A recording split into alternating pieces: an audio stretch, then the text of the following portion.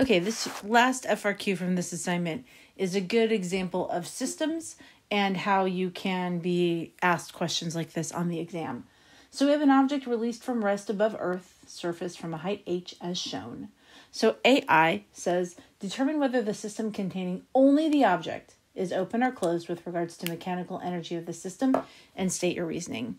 Okay, so if the system is an object, just an object by itself, an object can only have kinetic energy. Okay, it can only have kinetic energy, and that's half mv squared.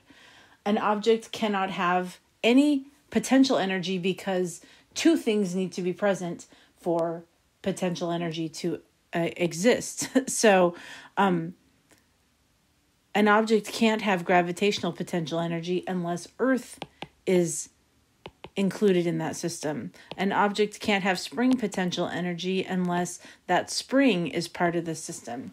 There's also electric potential energy, which we didn't talk about this year. But again, one object can't have it. It needs to be two objects or an object in a field. So if our system is the object only, then let's ask ourselves what happens to the object's mechanical energy as it falls. Well, if the Earth were part of the system, we'd say, oh, gravitational energy decreases, kinetic energy increases, the total amount is constant, but an object can't have gravitational potential energy. So its kinetic energy increases, and that's all that happens. So, hello, Zoe. So the mechanical energy of the system increases, and that means it's an open system, okay?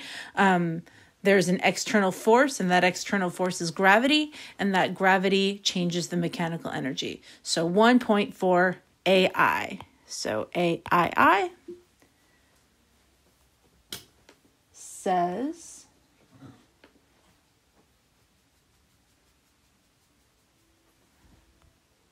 sorry for that delay. I thought someone was coming to the Google Meet. AII says determine whether the system containing only the object and the Earth is open or closed with regards to mechanical energy. Now gravity is internal to the system, and so the mechanical energy is constant. So the system is closed. Okay, so once we include Earth in the system, then I can include gravitational potential energy, and I can just say, oh, gravitational potential energy decreases, kinetic energy increases, those amounts are the same. So that's a closed system. I hope that helps. I do have some other information on open and closed systems that I can link for you. If you're interested in that, let me know. I'll probably do it anyways, but let me know. Now, B is our paragraph. Determine whether the total momentum of the object Earth system increases, decreases, or stays the same as the object falls towards Earth. Also determine whether the kinetic energy of the object increases, decreases, or stays the same as the object falls. In a clear, coherent paragraph length response that may also contain equations and drawings, explain your answer. Okay, so our system here is Earth plus object. All right, so what forces are internal to that system? Well, gravity is internal to that system. Any other forces would be external. So momentum is conserved. All right, and what is our parameter for that? Momentum is conserved, if there are no external forces, right? No external forces. I know I'm not writing a paragraph, but I would add other words. There's no external forces. I might even say, gravity is internal. You're going to want to say that at some point.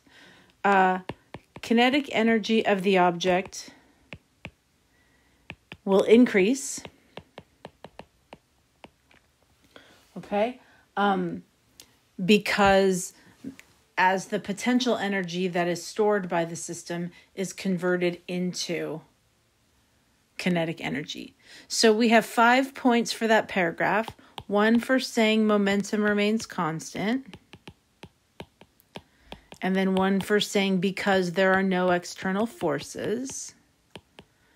1 point for saying the kinetic energy of the object increases.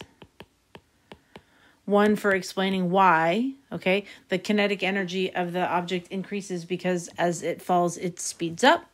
Or you could say that gravitational potential energy is converted into kinetic energy.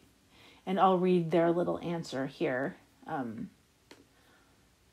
The gravitational potential energy of the object Earth system is converted into the kinetic energy of the object, which increases the speed of the object.